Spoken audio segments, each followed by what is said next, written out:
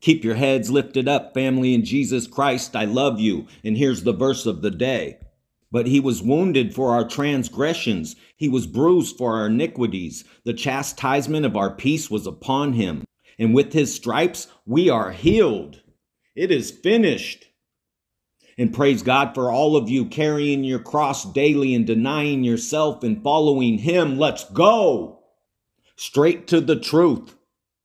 And the truth is, God said, let there be lights in the firmament of heaven to divide the day from the night, and let them be for signs and for seasons and for days and years. And Jesus Christ, Yeshua HaMashiach, God in the flesh, said, and there shall be signs in the sun and in the moon and in the stars, and upon the earth distress of nations with perplexity, the sea and the waves roaring. And Peter said, but this is that which was spoken by the prophet Joel. And it shall come to pass in the last days, saith God, I will pour out my spirit upon all flesh, and your sons and your daughters shall prophesy, and your young men shall see visions, and your old men shall dream dreams. And on my servants and on my handmaidens I will pour out in those days of my spirit, and they shall prophesy. And I will shew wonders in heaven above. And blatantly and obviously, that's what he's doing. You could see right there. Signs in the heavens above, and signs in the earth beneath. And he's fulfilling that too. You can see it right there. And this is the biggest sign of Jonah since Jesus Christ was in the grave for 3 days and 3 nights and then resurrected. Like Jonah in the belly of the fish for 3 days and 3 nights and then spit out. And when we're disobedient and we don't do what God says, and remember, his sheep hear his voice. And when we don't do what Jesus Christ is telling us, we feel like Jonah, for thou hast cast me into the deep in the midst of the seas, and the floods compassed me about. And when we're disobedient and we don't listen to his voice and do what he says, our lives start falling apart and the walls start closing in. And when we take our eyes off Jesus Christ, we start sinking into the ocean deeper and deeper like Peter. But remember, the helper, the comforter, the Holy Spirit that the Father sent in Jesus Christ's name will teach you all things and bring to your remembrance all that Jesus Christ has said to you. And remember, we are his witnesses of these things, and so is also the Holy Ghost, whom God hath given to them that obey him. So let's all keep trying our best to do what the Holy Spirit tells us, and thank him that he's producing righteousness through us. And when we slip up, we have an intercessor, Jesus Christ. And if we confess our sins, he is faithful and just to forgive us our sins and to cleanse us from all unrighteousness. And when thou passest through the waters, he will be with thee. And through the rivers, they shall not overflow thee. When thou walkest through the fire, thou shalt not be burned, neither shall flame kindle upon thee. And we know that all things work together for good to them that love God, to them who are called according to his purpose. So keep pushing, family, and draw your sword, the word of God, and hold up your shield of faith that extinguishes all flaming arrows of the evil one. And don't believe the devil's lies, because all things work together for good to them that love God and are here according to his purpose. And that's you, family. Let's roll. Let's ride. Let's fly. Let's keep walking with Jesus Christ on the narrow path. And remember, finding the date of the rapture is not important. What's important is what we do until that date. And stay awake and keep watching, because he is pointing out this date on 4/8. And Strong's Bible Concordance in Greek for 48 is to purify, cleanse. And in Hebrew, it's exalted Father. And when you mirror this date, 4884, in the Bible Concordance, it's to seize and carry away. Sunarpazo, it's right here. From sun and harpazo. And harpazo, translated to English, means rapture, caught up. And the signs will be in the sun and in the moon and in the stars. And most of you know 8/4 is Obama's birthday. And if you didn't know, he's on the move. A day ago, he popped up in the United Kingdom. And this weekend, on the Sabbath, on 3/23, The Colorado Democratic Party will host the 7th completion annual Obama Gala and the first ever Colorado Dem Fest in Denver on 3/23. And there's a lot to this, but remember, Strong's Greek 323 is a showing forth. And remember, there's only one occurrence in the whole Bible. Luke 180, the day of his shewing unto Israel. Strong's 323, family, the Greek lexicon, until the day he was announced of his shewing to the people as the forerunner of the Messiah. That was John the Baptist preparing the way for Jesus Christ. Repent, for the kingdom of heaven is near. And remember, the Antichrist, he tries to copy God. He's a counterfeit version. Revelation 1:14, like Nissan 14, the day Jesus Christ died for our sin, the day it was finished. His head and his hairs were white like wool. That's Jesus Christ, God Almighty. And when you back up a verse, you can see, and in the midst of the 7 candlesticks, one like unto the Son of Man. His hairs were white like wool.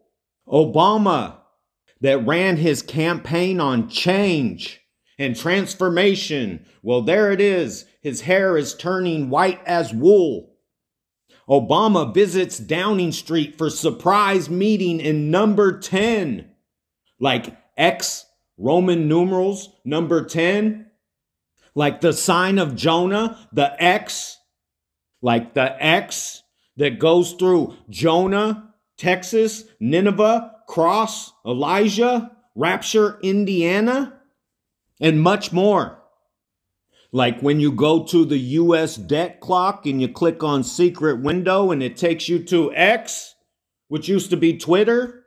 And as you can see right here, they have a new image up with the X over America, with the X in the fish. And they're still promoting the new kingdom and the Great Reset and God's 2017 signs when the woman was clothed with the sun and the moon was under her feet, that many channels lied about and said that Jupiter was in retrograde in her stomach for 9 months, but Jupiter was not. Jupiter was in there for 11 months. But here's what stands out.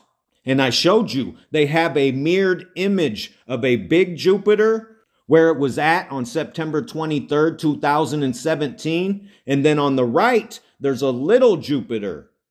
And all glory to our Father, I showed you that little Jupiter was right there on May 14th, 2017.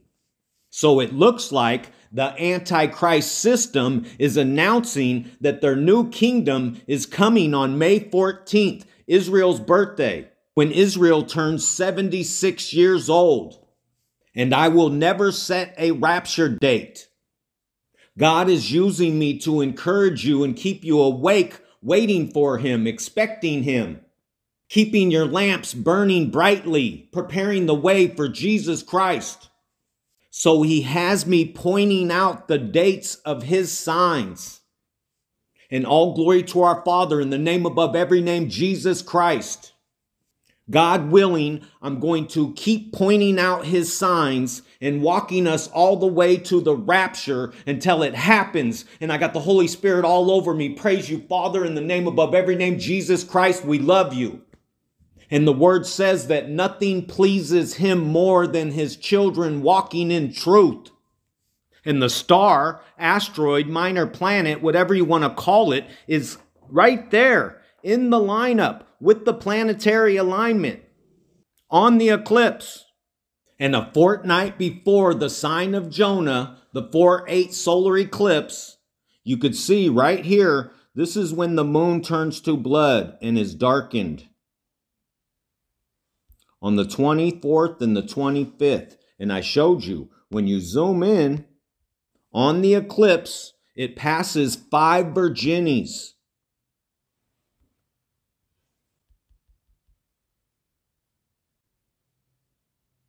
And it's right there. And 5 virginies represents the 5 wise virgins. When you look up the meaning of virginies, it means virgin.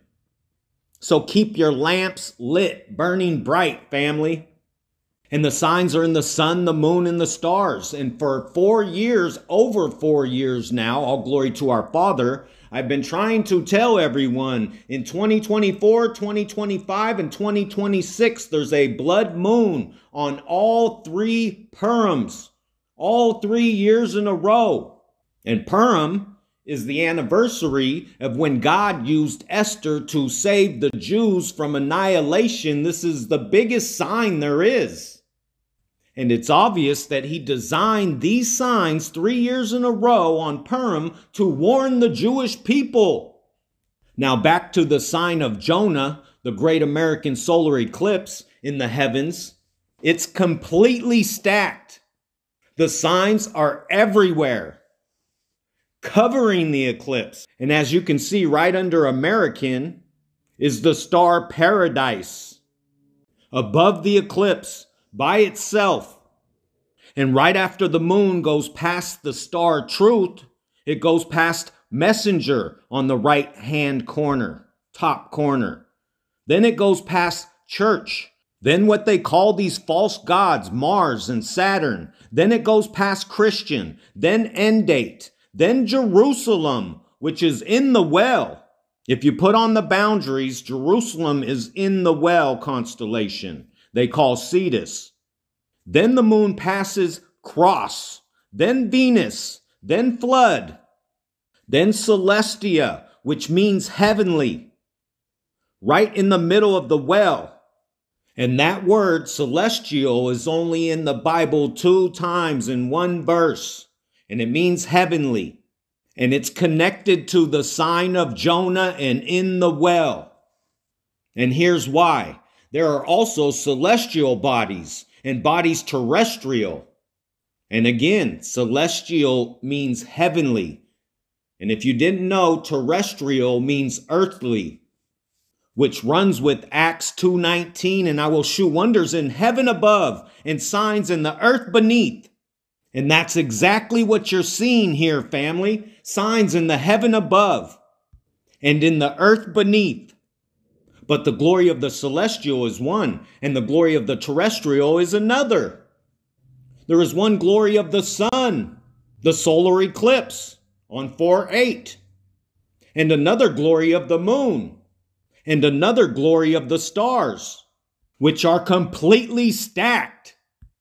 And with the sun and the moon is the star Groom right there in the eclipse.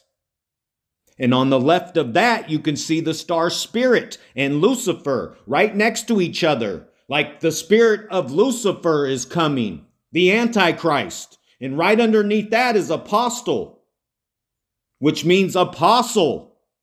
For one star different from another star in glory, which leads to Paul speaking about the resurrection. So also is the resurrection of the dead. It is sown in corruption. It is raised in incorruption.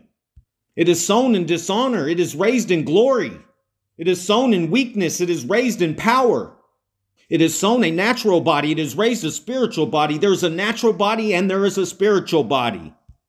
And so it is written, the first man, Adam, was made a living soul. The last Adam was made a quickening spirit, Jesus Christ. And I just got hit with the Holy Spirit. And if you have that same spirit that raised Jesus Christ from the grave, he will quicken your mortal body and give you life.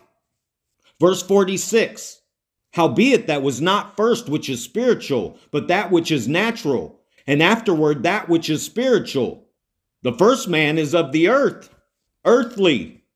The second man is the Lord from heaven, Jesus Christ.